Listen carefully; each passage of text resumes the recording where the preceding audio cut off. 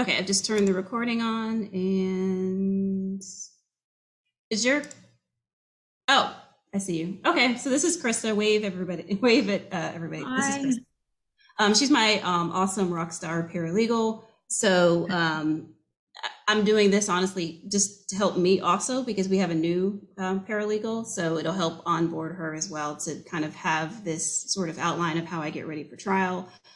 And then for future people, if I hire anybody in the future. So we've got the itinerary. So we'll just kind of, dive right in. So what I start with is a task list. So the most important thing is not where you put the task list, but that you have one. And this is what mine looks like. Can everyone see this colorful board? Okay, so I use Monday.com to do it. And so the first step is to create a step of absolutely everything that you need to do in order to get ready for trial. So obviously I'm family law, so this is going to be a family law trial prep board.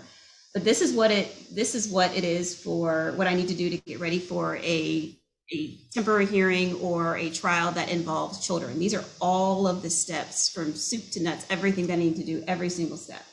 So the first step is to write everything down and then get it in a task list that makes sense to you. So this is the task list that I use that makes sense to me. So as you can see, I can sort by category. So that just makes it easy when I'm preparing for trial. I just go into my list and I just start knocking things off one by one. So, I did this mostly because people say, how do I prepare for trial in like 2 or 3 hours? And that's really all it takes. And it's because I have these kind of systems.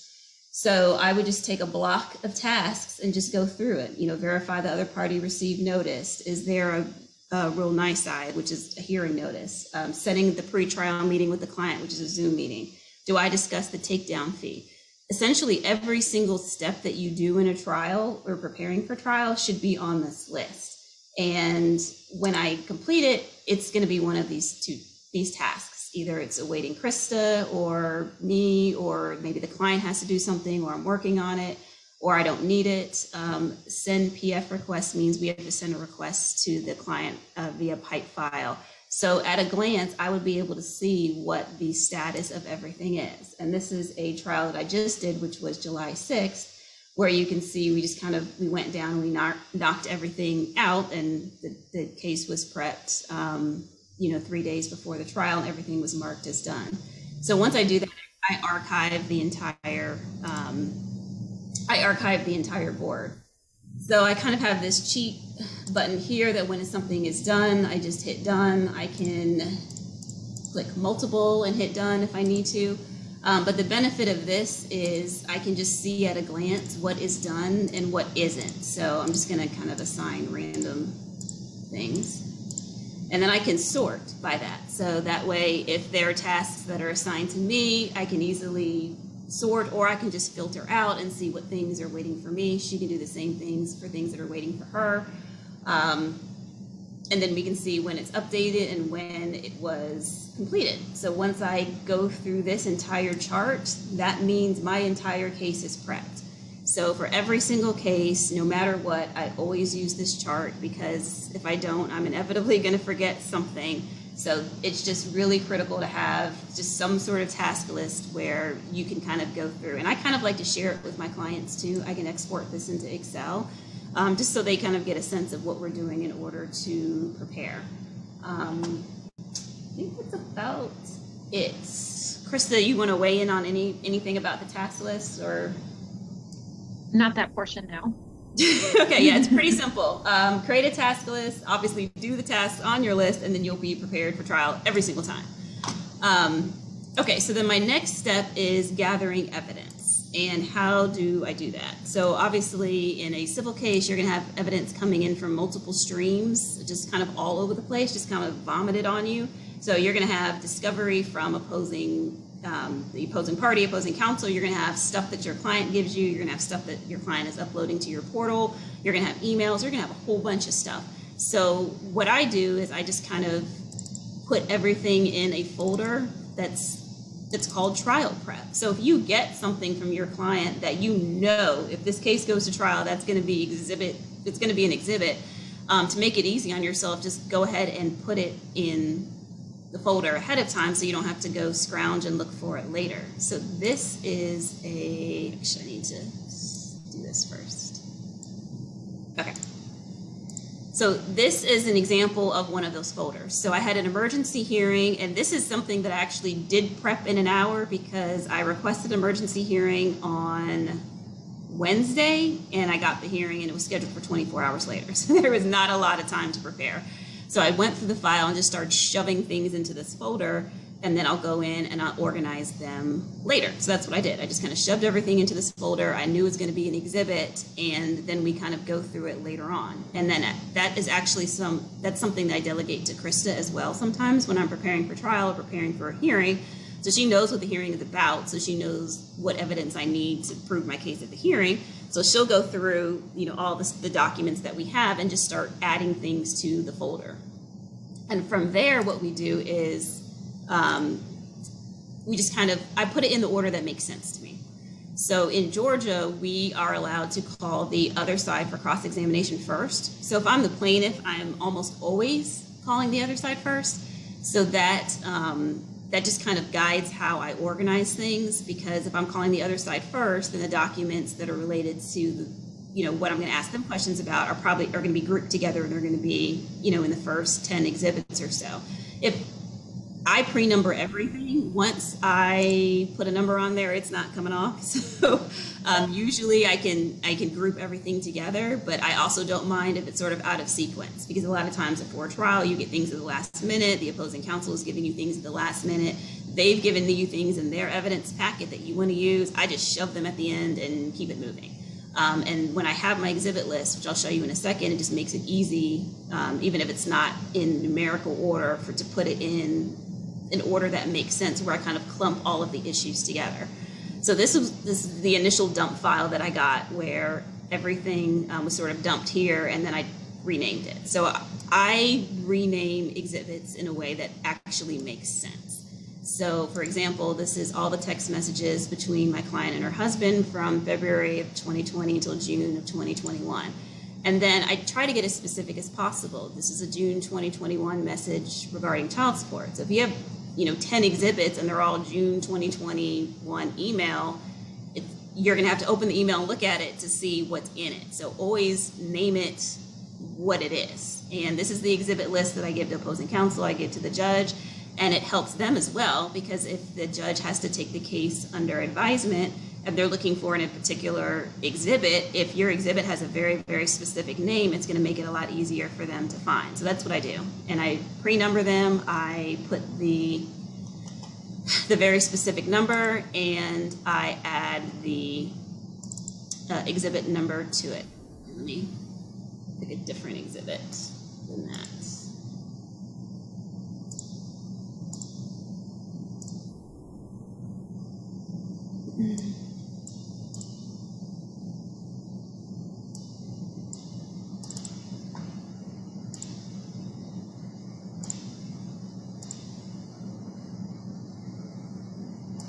Okay, so I'll open, I'm trying to find something that wouldn't have private information on it. Let's just go with this.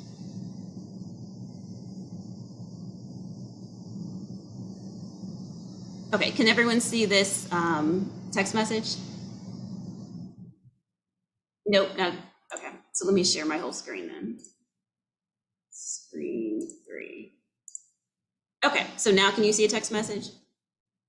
Okay, so as you can see, this is Exhibit 4A, page 1, and all of my exhibits have these digital exhibit stickers on the top, and they are super, super easy to do. You can create a footer, and I'm just going to replace the existing. And I use Kofax to do this, but Adobe does it. Any PDF software you have can do this, and it's really easy. So in this case, this is my plaintiff's exhibit template. So all I have to do for each exhibit is just enter the number and hit enter, and that's it. So it automatically enters the exhibit plus the page number, which is very helpful when you have really, really long exhibits, because it makes it easier to reference them. Also, a lot of our judges like to print out the exhibits ahead of time. So when you're sending like a 20-page exhibit, if something else gets sent to the printer at the same time and it gets out of order, it's really a pain in the behind for them to go back to the Dropbox and try to figure out in what order your exhibits are. So I think everybody should not only put your exhibit number, but number every single page of each exhibit, and the judges will not hate you. So that's something that we do in the process. That takes about 5 minutes to do, to add the exhibits. So the first thing that we do is I just number them, and then once they're numbered here in my folder, then I just open it up and add the exhibit sticker to it. All right, what is the next thing that I do? Okay, does anyone have any questions so far? I've not been checking the chat. Okay, good, no questions. So the next thing I do for trial prep are order preparations. So Krista does that a lot as well. So I don't go into any order without a final prepared order. And I do that for a couple of reasons. Number one, it keeps me on track when I am trying to present my case to the court. I want to make sure that I've covered everything I need to cover. I send it to my client ahead of time, and that is for a whole bunch of reasons, including CYA. So they get a copy of what I'm planning to ask for in the hearing and to make sure that they're okay with the requested relief. So a lot of times, I think a lot of people are just going to hearings, the judge makes a ruling, you're just kind of getting an order together and they're sending it out and not really getting their client's approval. And I don't like to do it that way. I prefer to get my client's approval ahead of time. And then that way, when the hearing is over, most times the judge's order isn't going to match exactly what I've drafted, but I just have to make a couple of tweaks. I can send it to my client and get it out to the judge right away. So that is important honestly, for just more client-attorney relations, that they can see how hard you're working on the case. They can see that what you're asking for matches the evidence. Sometimes it just reading the order sort of triggers something in their mind, like, oh, I forgot to ask for, I want, custody of our dog or whatever. It just gives them an opportunity to sort of weigh in and make sure that you haven't missed anything that you're asking for. So Krista drafts the orders. How long do you think it takes you Krista to draft? Like, let's say it's a divorce with children, so you have to do a parenting plan, child support worksheet, child support addendum, settlement agreement, final order, decree. How long does it take you to draft all that? Maybe 2 hours, depending on how complex it is. Sometimes if the settlement agreement has a lot of businesses or rental property or any other issues like that, that may take additional time, but generally it's around 1.5 hours to 2 hours, I would say. Okay. And it usually takes me about 15 minutes to review. It's really, really quick. So, and I usually just give her like 3 sentences, like draft all this stuff and just kind of give her a broad, overview. And then based on what we've done in the past, she kind of knows how to draft it. Sometime I'll have notes and I'll say, no, change this. But in general, I probably spend about 15 to 30 minutes. It's not a really long time, just editing those orders. We get it to the client, we upload it to the portal, and then, it's ready to go. And let's see, what is the next step? So I've talked about how I arrange my exhibits by topic. Another thing that I do is if you have a case with a lot of text messages, I'm trying to find my text message log. I found this to be really helpful in a case that I just did. There were something like 360 pages of text, which was a lot. And I kind of wanted to sort of synthesize the material so I could get it in very, very, very quickly. So what I did is I had my client export all the text messages to a PDF, and with iPhone, you use iMazing. With Android, I can't remember, but there's tons of apps that you can do it.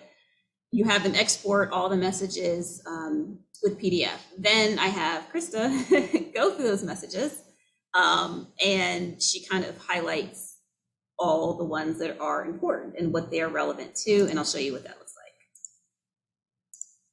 So this is what I use, and again, this was for an emergency hearing, so we slapped this together in 24 hours. I have to let people into the waiting area. Okay, so you can see how long this is. It was a lot. So these are a lot of messages that we kind of had to go through, and I grouped them based on the category. So once you get them all in here, and she assigns a topic to it. For example, this was about alcohol use, and these text messages were about child support, and these were about harassment, and these were about contacting children. These were about co-parenting. Once I get them all in here, it's an Excel spreadsheet, so I can just sort by the topics. So I can go to I sort and data, and the initial column, I sort by, what the category is. And then the next level, I sort by the exhibit page number. So that makes it really, really easy. So when I had him on cross-examination and I wanted to talk to him about alcohol, all of the text messages about alcohol are here, and I could just go right to the page of this 360-page document in order to quickly go to the text message that I needed to get to. And by the way, we did this hearing in, I want to say 2 hours.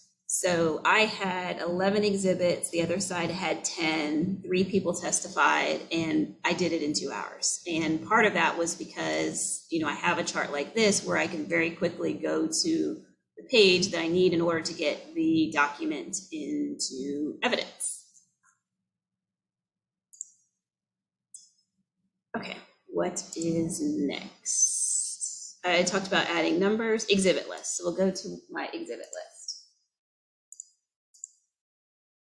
Okay, someone asked, when you do the Excel spreadsheet regarding the text messages, do you give that to the judge along with the actual text?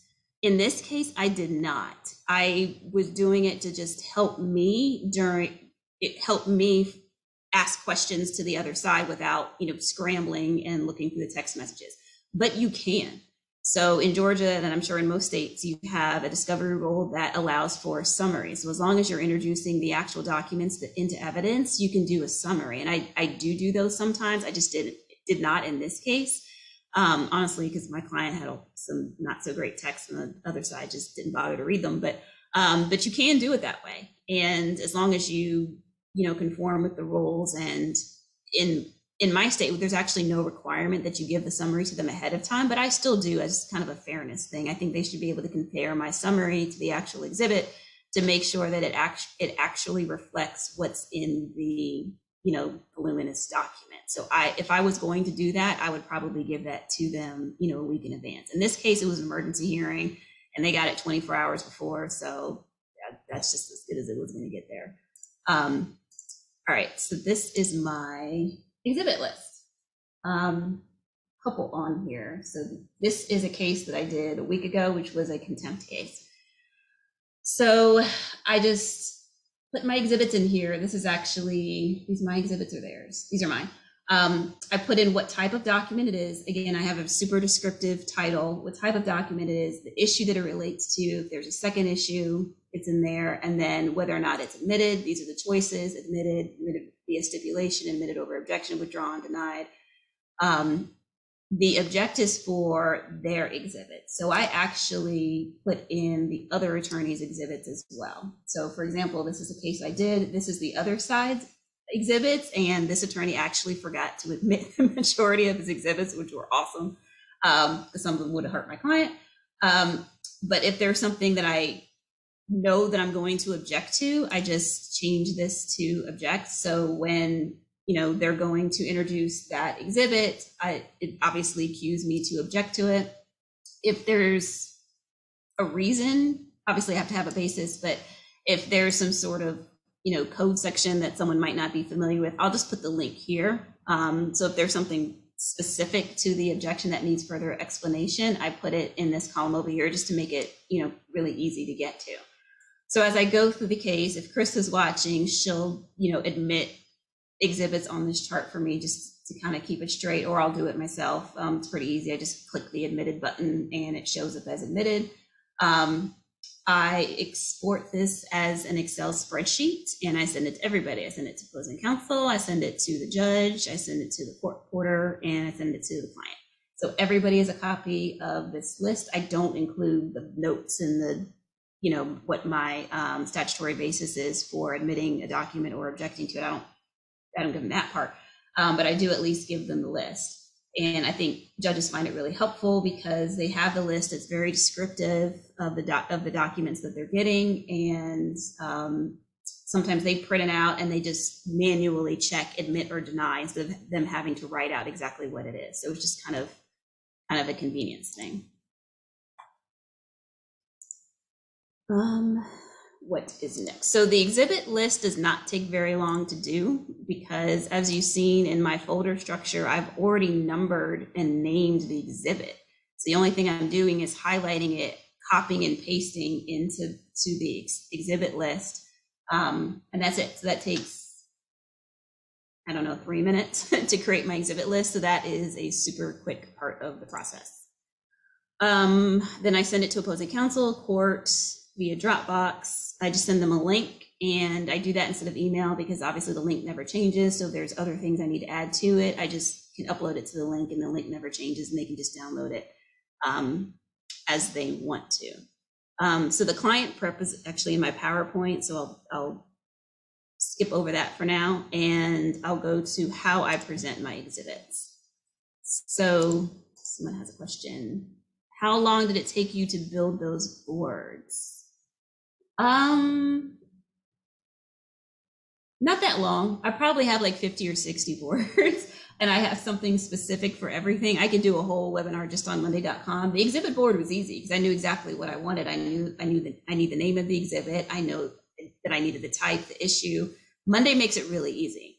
So this board probably took about 10 minutes to create, and all of my boards are actually in the section, in the file section of the Lawyer on the Beach group. So if you go to Monday, the Monday.com folder, you can just, if you're using Monday, you can just drag and drop it into your own Monday account. So I do have automations on there, which are not going to automatically transfer, but automations are pretty easy to build. So this is an easy one. When the admitted button is clicked, then change it to admitted. So if anyone's using Monday and isn't quite sure how to build, oh yeah, the Monday webinar is going to take forever, kids. So if anyone is using Monday or struggling with it, there are people on Fiverr that are experts, and they will change your whole life for like $100. You can just tell them, this is what I want you to do this, and they'll just do it. And it's not a lot of money. They can do it super, super quickly. And once it's up and running, it's just incredibly intuitive and easy to do. I personally like building this stuff out, which is why I do it. If I did not like it, I would not do it myself, and I definitely would throw some money at the problem. So yeah, at some point I probably will do a Monday webinar. So I will show you how I prepare the exhibits. So in this case, I represented mom. These are all the final exhibits that I use. And as you can see a folder list, correct? Okay, great. So I've labeled plaintiffs 1 through 12. And as you can see, there's a whole bunch of crap up here, which is not exhibits. And this is why. So this is a visual opening statement. I like to have visual opening that just sort of shows the judge what it is that I want. This is probably a child support worksheet from the other side. My financial affidavit, which is a pleading, but I want to have it with easy access, and I'll show you how I did that. And this is an affidavit for my client. So what I do is I highlight all of these and I create a PDF portfolio. And that PDF portfolio looks like this. Let's see.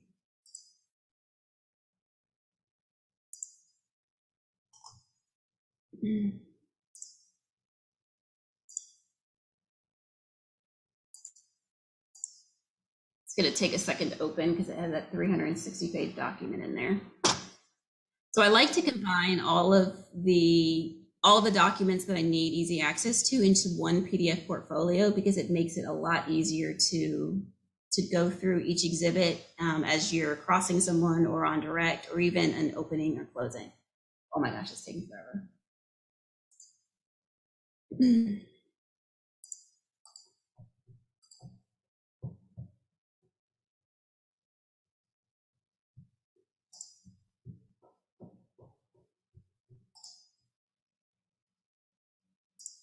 All right, I'm going to close that and then I'm going to have to restart it.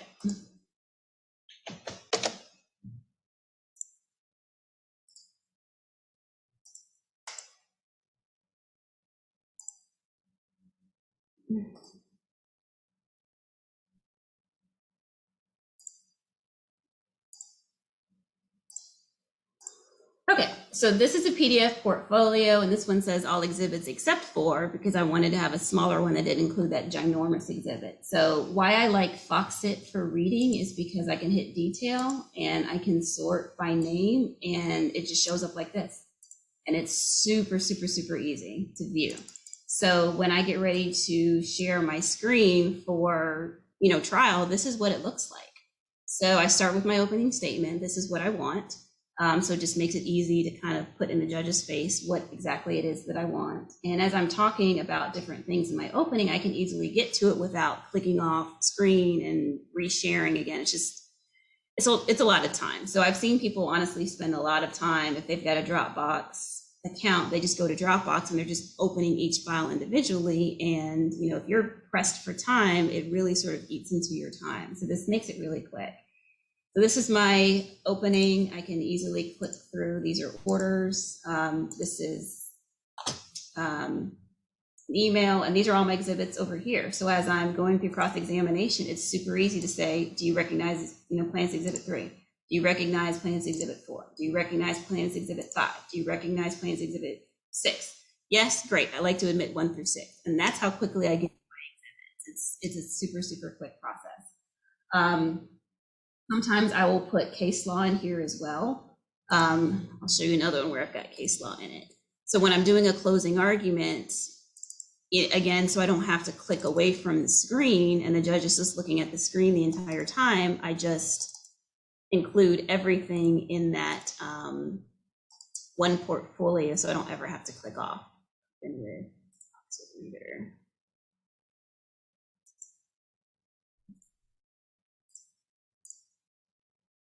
Okay, so this is another example of another trial that I did recently. So I've got the case law in here that's highlighted. So as I'm going through my opening statement, it's super easy to kind of just show that. And I just click through and go through all of my case law. Same thing with the exhibits. This case, we were arguing about what actually something said. So I kind of cut one portion out of the settlement agreement and just sort of blew it up. Refer to it multiple times during the trial, and it just kind of helped to have it sort of in everybody's face. And I did a visual opening for this one as well, but it's a little bit longer to kind of show, this is count 1, this is what they're asking, this is our defense. Same thing with count 2, this is what they're asking, this is our defense, and there was none because he owed the money. This is count 3, this is what they're asking for, this is our defense. So it made it really easy in opening statement to show, look, judge, this is why we're here, this is why we're being sued, these are our response to this particular issue, and just to kind of go through it issue by issue, and just made it, I think, pretty easy for the judge to kind of synthesize all of the information in a short amount of time. Okay, so does anybody have any questions on that? No? Great. Okay, so I will go to oh wait, someone has a question. What software is that? If Jill, you're talking about what I'm using to show the exhibits, it's Foxit Reader. So I use Kovacs to create the portfolio, but I use Foxit to view it because as far as I can tell, there's just no easy way to view it where all of my exhibits are lined up on the left side. So Jill, if we have another case together and you use that against me, I'm gonna be really mad. Okay, so I'll show you, this is my slideshow. I just kind of wanted to go through a couple of slides of just how I get information in a short amount of time. And I click to the next one. Second.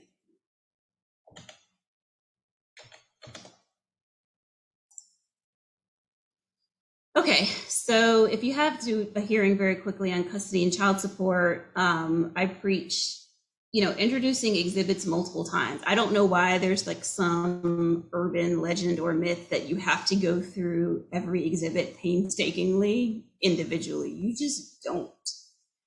So I usually get a group together and say, do you recognize Exhibit 1 as your financial affidavit? Do you recognize Exhibit 2 as your child support worksheet? Do you recognize Exhibit 3 as your pay stubs? They say yes, and you slap those suckers in and keep it moving. So obviously, if you have all day, then yeah, you can spend some more time. But I think the most important thing is to get the exhibits in. And then if you run out of time, at least your exhibits are in, so then you can make argument based on them.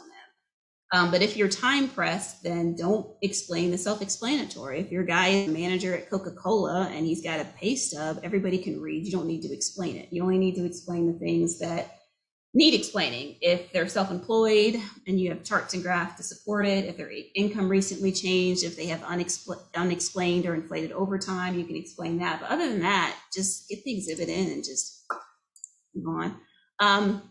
So if you know who these people are, then you're probably over 40. If you don't, here's a fun story. So I kind of put this picture up to show where you shouldn't be arguing with a witness. And that's something that took me a long time to learn. So for those that you do not know, this is a picture of Gary Hart and Donna Rice. So Gary Hart was the presumptive presidential nominee for, oh gosh, I think it was the 1984 presidential election. He was going to sail through and win until this picture came out. And yeah, it's kind of hard to explain. So if I'm representing, Miss Hart in a divorce case, you put in the exhibit and you move on. You don't argue. Because if you start asking, questions, well, what are you doing? Well, you're giving them a chance to defend themselves and say, well, this is just a new Pilates move that we're trying, or it's super innocent. And just really arguing with the witness doesn't really kind of get you anything. So when you are giving your closing argument, you can throw up the picture and you can make all kinds of, guesses about what they're doing and point certain things out. Ooh, look at that hand. That hand is intimately placed on her waist. We all know what this is, Your Honor. And look at that. They're clasping hands in a loving manner. So that's an argument thing that you save for closing. It's not something that you need to argue with the witness about. And that's something that took me a really long time to do, because it's really tempting when you get this, what you think is a Matlock moment picture, is to argue. And my advice is don't get into the evidence and move on. So here are some tips about preparing your client for the hearing. Tell them how the process is going to work. If it's going to be by Zoom, I always do a Zoom preparation meeting.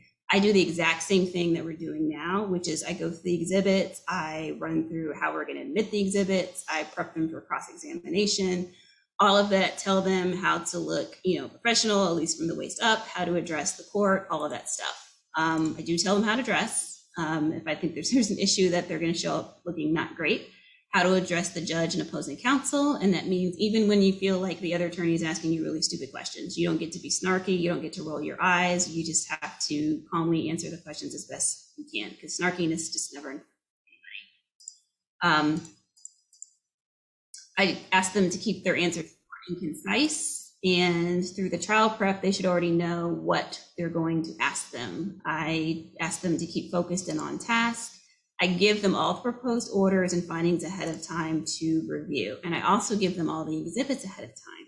So the worst thing is, when you want this really good piece of evidence to go into evidence and you ask your client, do you recognize this? And they're squinting at the screen like they've never seen it before. Like, that's not what we want. So when we do the trial prep, I go through all the exhibits with them ahead of time so they immediately recognize them and they can immediately say, yes, I recognize this. So the Zoom prep hearing preparation meeting is usually about an hour. So that usually counts in the hour of my 3 hours, the preparation time. So some of this I've already talked about. This is how I prepare the case for the hearing. I draft the proposed orders. I pre-number the exhibits. If I'm in person, I create a binder for the judge. Going forward, when I go back in person, I'm not going to have a binder for everybody. I'm absolutely not creating binders from opposing counsel anymore. I'm just going to email them the Dropbox link, and if they want to kill trees and print it, they can do it themselves. But I think what most people are doing is what I'm doing, which is we're bringing our laptops to court. And if they've sent me a Dropbox link, then I can just look at the documents on my computer in court. I don't need to have a paper copy. Also label and page number your exhibits. You can do that for in-person as well. So if you digitally add your exhibit sticker, you can just print it with it on there, which saves somebody in your office from going through each exhibit and slapping stickers on it, which is not fun. So this is the reason for doing the proposed orders. It helps keep you organized. on track drives your case. As I'm doing my preparation for trial, it allows the client to sort of see how everything is coming together. So, when they think back to 3 months before, when you're harassing them for all of this discovery information, why was this necessary? And why do we have to go through all this? Well, this is why, this is what we needed in order to prove our case. So it just kind of helps from, a client management perspective to kind of view all of that information. It helps you remember after the evidence is presented, because sometimes cases you'll go down some rabbit hole and forget, what you were there for. It just kind of, drives you back on Main Street to sort of focus on that. At the very least, have a proposed finding sheets with broad strokes of what you want to have a client approve. And when I say do the work, what I mean by this is I've seen attorneys come to court with their clients' problems and say, well, this is a highly contested custody case, and this is why the other person sucks, and this is why I should have custody, but they don't have any real solutions. So don't just come to court and vomit all of your problems on the court and expect them to come up with a solution for people that they've never met before that day. So I like to do the work because I want the judge to look at my order and know that it's reasonable and it lines up with the evidence that I present. So I look at the school calendars, I look through the work calendars, I think through the kid's schedule, getting home, doing homework. If I'm doing a parenting plan, I make sure that I'm not just doing a regular old parenting plan with Christmas. I ask the client, what holidays do they celebrate, in case they're Jewish or another religion, and there are other holidays that are important to them. So you just kind of have to make sure that you're communicating with your client ahead of time, so you're coming up with something that makes sense for their particular life. Also for trial, I'm super big on demonstrative exhibits. I give it to the opposing counsel well in advance of the hearing that make sure that they have plenty of opportunity to review. And this is an example of a really good demonstrative exhibit for me. Mom was asking for alimony, attorney's fees, and I think increased child support and a bunch of other crap. So I got all of this information synthesized on one page, and it came from bank statements, and the bank statements were admitted, but you can see here where I put the exhibit that it referenced as well as the page number. And so I get a lot of information packed onto this one little page. And this showed that this is what mom's income was, and she was not destitute. And when she felt like working, she made plenty of money, so she doesn't get out money. Oh, eviction. She also complained that my client got her evicted because he refused to, I think, pay her rent or something like that. But this is all the money that went into her account before she got evicted. And she got evicted for $4,000. So she had a whole bunch of money and just decided not to pay her rent and then blame it on my client. So this was all something that we could put on one piece of paper. And then she was also asking for attorney's fees. And the column over here, nope, not that. On the upper right shows where she transferred $30,000 to her family members in Nigeria immediately before asking for attorney's fees. So that was also a big no from the judge. So I also use multiple screen that helps me present my trial. And these are some really quick virtual temporary tips. Use a visual opening statement. I showed you what that looks like in my PDF portfolio. Sometimes I use a PowerPoint if I have the time and I'm so inclined. That does take a little bit longer, but now I'm just doing a Word document and I'm just including it in my PDF portfolio because frankly, it's just easier.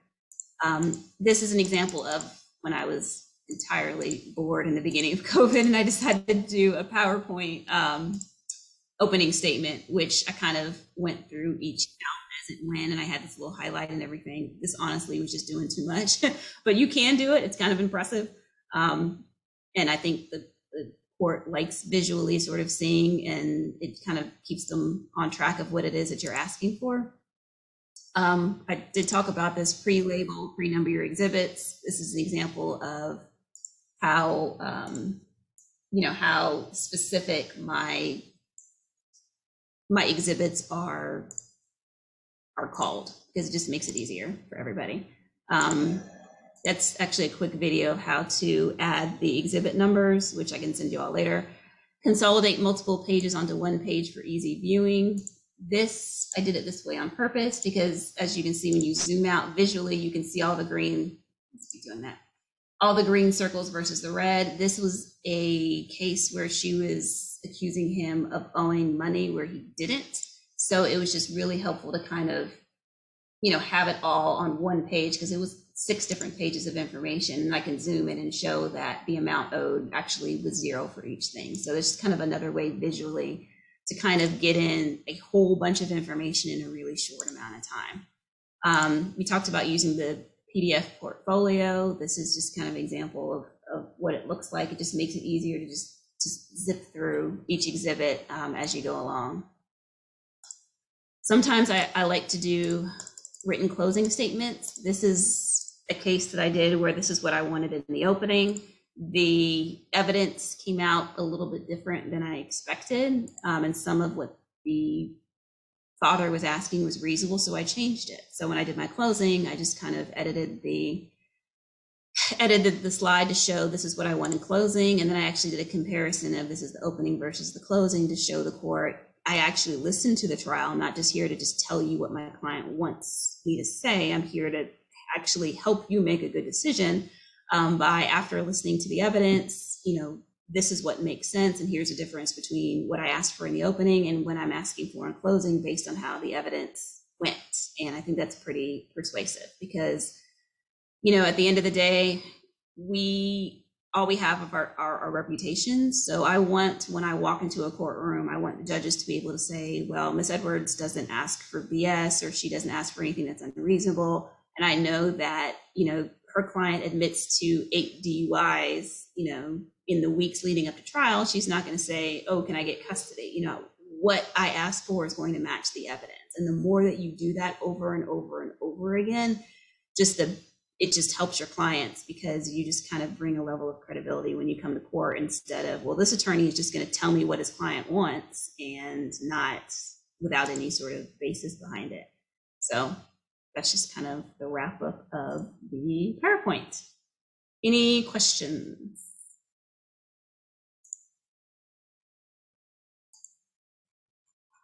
It was way quicker than I thought. So I could spend more time on each individual thing, but obviously I just kind of gave you a broad overview of how I prep for trial. But people have always just sort of expressed incredulity when I say that I prepare for trial in like 2 to 3 hours, but I really do. And I think part of it is because if you are preparing, I see your question, Natalie, answer in a second. If you're preparing for trial all along, it just makes it easier. As I go to mediation, I have drafted all these documents anyway. So by the time I go to trial, they've already been drafted and my client's already seen them. And like I said, if you get evidence throughout the case as it's coming in and it's a trial exhibit, put it in the trial exhibit folder now before you forget. And it makes it easier as you're preparing for trial. Do my clients ever complain about me turning documents over in advance? Do they complain? I would say not really, and also I don't care. So I practice the way that I want to practice, and they hire me because they trust that I know what the heck of it I'm doing. And, most times you're not going to get that Matlock moment anyway. And, it's not, if you show up in court and you have this great document and the other side says, hey, I haven't seen this before. My experiences in Georgia, you saying, well, you didn't ask for it in discovery, it's just not going to win you a lot of points. So I just hand it over. There's almost nothing that I think that can be rehabilitated a whole lot. Like if I have a picture of you doing lines of cocaine off your kid's forehead, like I don't care if you get it 2 days before, like you can't change what it is. So I just do it. I don't know if most of my clients don't complain. If they did, I would just tell them this is the way we do things and just sort of leave it at that. Someone asked, what do you suggest when the court wants you to confer with counsel and limit the issues and the other attorney is uncooperative? That happened recently. I proactively reached out to another attorney and said, here's a list of stipulations, and he wanted to go back and forth with it, and I just gave up. And so I just didn't. So when the trial began, I just put up my list of what I thought the issues were and what my positions were and what I expected the other side's positions would be. But I just never reached an agreement on it. So I can't control anyone else. I always try to, confer with the other side, just even if the court doesn't ask me to. But, some people just don't want to be cooperative, and, that's their prerogative.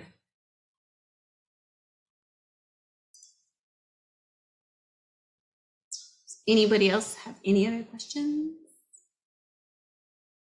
Krista, do you have anything you want to add? I don't think so. I was making notes as you were talking, and I think that you covered everything that I had noted on here.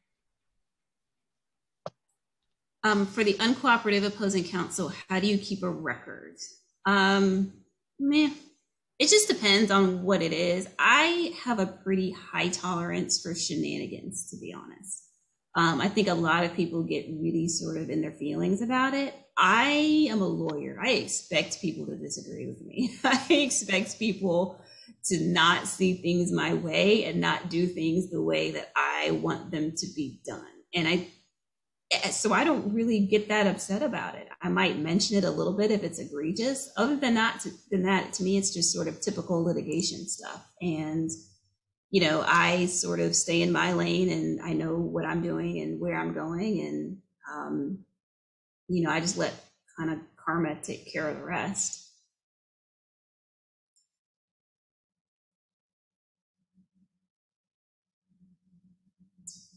Anybody else have any questions? Oh, what I was going to ask you, Krista, is so for preparation, how far out do we usually start? Like if we have a full-on divorce trial where we are going to be trying every single issue, when do we start doing that? Ideally, I would think like 3 weeks, if not 4, getting all the drafts started, making sure the file is organized, the virtual file, getting updated documents from opposing counsel. That's not good to leave that till the last minute. Getting updated documents from our client, updated pay stubs, income, photos, things like that. And then setting the trial prep meeting after we've drafted the documents, the settlement, not the settlement agreement, but the proposed order, child support worksheet, parenting plan, anything like that. So ideally it would be 4 weeks, but definitely no less than 2. Right. Is you worked for like 5 years? Yeah, 4.5, 5 years. So have I ever been like, we have a trial tomorrow, I need you to work till like 10, 11 o'clock at night to get ready? Oh, no. So we're like super, super proactive. So our trial prep is usually totally complete like 3 or 4 days prior. So there's no last minute stuff. It's just, you know, as long as you just sort of have these systems and then just sort of check it off as you go, there's just no reason for like last minute, you know, slapping exhibit stickers on as you're going to the courtroom kind of thing. Because it wouldn't be fair to her to make her, you know, do that last minute. I think it freaks the client out if you're preparing stuff at the last minute and they know it. So just and I'm in family law, which is this, I think has the second most bar complaints. So people like to crap about their family law attorney. So really honestly, to keep people happy, we just kind of make sure that we are transparent about our process and they see everything that we're doing. And I think it just kind of helps because even if we lose, and obviously we do lose sometimes, you don't want them to feel like we lost because we weren't prepared, or, you know, you didn't put that exhibit into evidence that you were supposed to. Like that just doesn't happen. They know that if they lost, the judge just didn't see it our way, or maybe we just didn't have the evidence or we didn't have the facts, but it's not because we weren't able to put the client's best foot forward. So.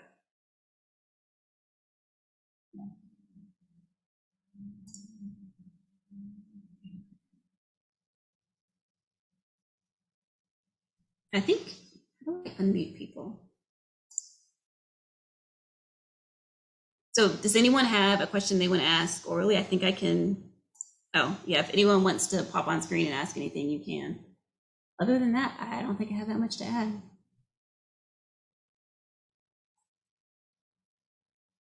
Okay, cool. So this will be recorded. And as soon as it finishes processing, I will post it to the Lawyer on the Beach website. And if you have any questions about specific areas, then go ahead and ask me. Monday.com is a whole different thing. It's probably going to require a whole different webinar based on that. But so those are my trial prep tips. And thanks so much for logging in. And I hope everybody has a good day. See ya.